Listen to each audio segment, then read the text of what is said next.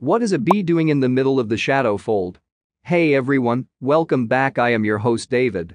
And today we are going to explain and break down the most important scene of Shadow and Bone Season 2.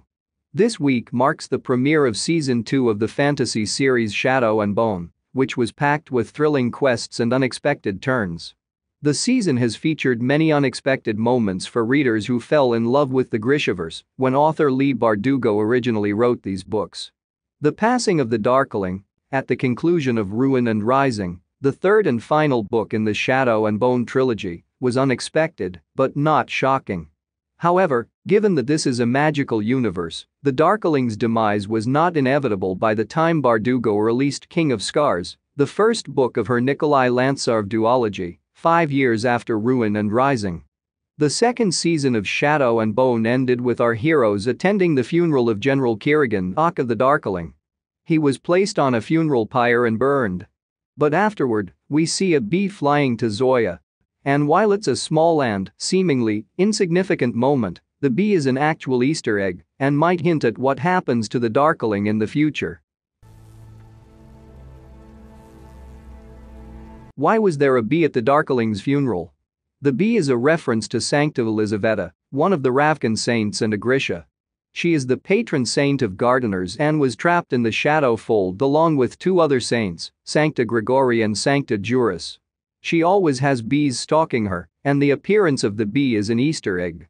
In King of Scars, Elizaveta steals the remains of the Darkling's body and preserves it in order to try and resurrect him.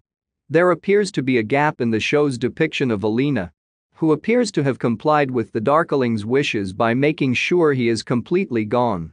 Once the two of them travel back to the site of the fold to try to cure Nikolai of the Nichivaya Akka shadow monster inside of him, Elizaveta misleads Nikolai and Zoya into helping her resuscitate the Darkling.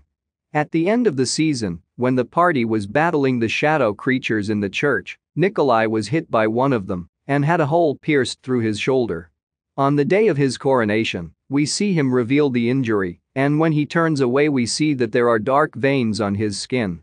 Then, looking into the mirror, he sees the reflection of one of the Nichivaya instead of himself there. This is all set up for the story that we get in King of Scars. So, is the Darkling coming back?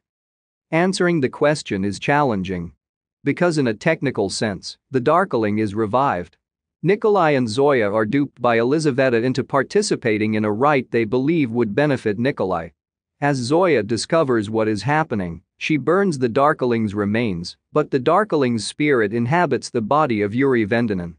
The Darkling does, therefore, make a comeback, but not in the shape that most people are familiar with. If the show is extended for a third season, it's probable that the upcoming seasons may include components of the Nikolai Lantsarov duology and bring back the Darkling. His tale in the succeeding sequel Rule of Wolves is more complicated. It seems like the show is leaving an open possibility there with the Darkling, and we will just have to wait and see if this is a hint at the future or merely an Easter egg.